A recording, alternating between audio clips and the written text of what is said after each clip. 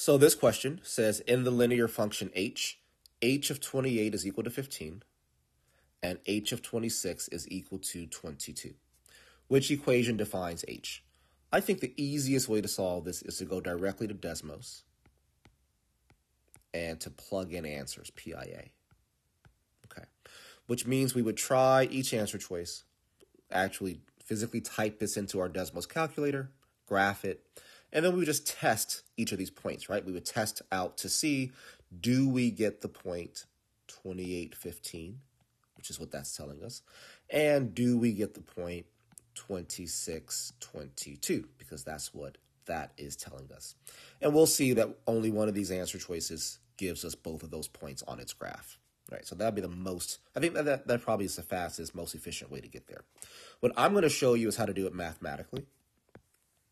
So mathematically, I'd pay attention to the form, the structure of the answer choices, and I notice that they're all in slope-intercept form. So it's like a h of x equals mx plus b form, which means I want to solve for m and I want to solve for b. Solving for m is the first thing I should pay attention to here. The way that I solve for m is I find the difference in y values, divide that by the difference in x values from my 2 points that have been provided. So I'm going to call this x1 and y1. I'm going to call this x2 and y2. So now I'm just plugging those numbers in, right? So I'd have 22 minus 15 for y2 minus y1, divided by 26 minus 28, and that's for x2 minus x1. 22 minus 15 is 7. 26 minus 28 is negative 2, and there's my slope. So my slope is negative 7/2, right? That's my m value. And even that is valuable in itself because I can go back to my answer choices and see that that means choice A and B are gone, right? Because only choices C and D actually have negative 7/2 for its m value. So next is this y-intercept. Is it 23 or is it 113? So I'm, again, going to go back to my structure here, and I'm going to say, well, as of now, I know that I have h of x equals negative 7/2 x plus b.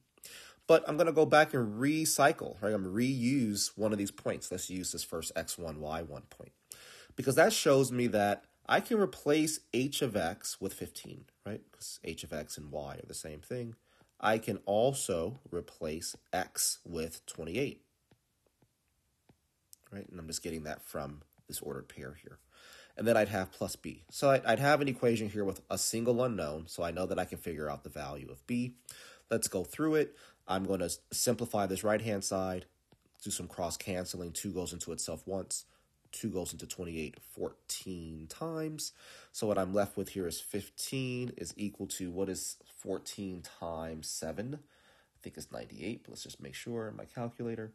Oh, 68, 17, I'm sorry, 14 times 7. Make sure I'm not typing the wrong thing in. 14 times 7, 98, yes. So 15 equals negative 98 plus b.